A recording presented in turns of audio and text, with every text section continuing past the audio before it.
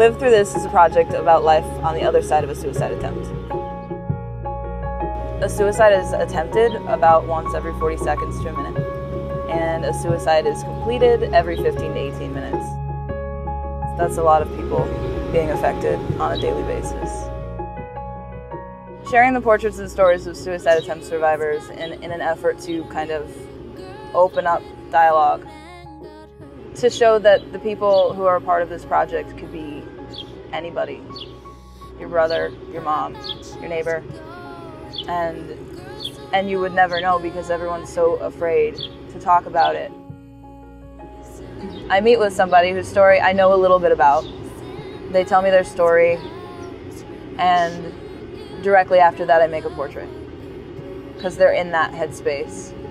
And I think, I don't know, I think it's really poignant and telling. Not only have I studied suicide and self-injury, it was because I was a cutter for 9 years. It was because I have a suicide attempt in my past. So I remember the way that I was treated and the way that I felt and how I felt alone. Just incredibly alone. When I found the project, I thought, wow, fantastic. You know, this is a way for me to talk without somebody giving me a really strange look or trying to give me medication or trying to lock me up or telling me how wrong I was about something. If people don't understand it, this might give them a chance to see, like, you know, there's a human here. It is something I think that a lot of people maybe deal with at some point in time, and it's nice to just have some solidarity there for them and with them, you know?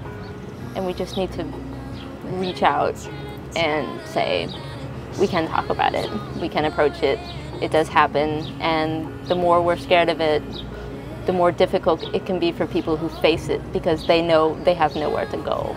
And that feeling of having nowhere to go and no one to speak with kind of makes it worse in the first place. And I would argue if you had more outlets and more people to reach out to, then you would have fewer people going that far and taking that step. The people who are on that brink, they say, like, listen, like, there's a whole nother side to this. There is so much love in the world still, so, like, soldier on, man, you know what I mean? I've got people all over the country, 60 or 70 people, who have said, yes, I want to do this. I want to tell you my story.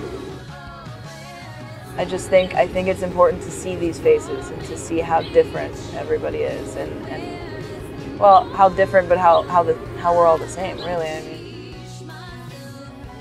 my ultimate vision for this project is to save lives. I mean, that's what it comes down to. Redeemed.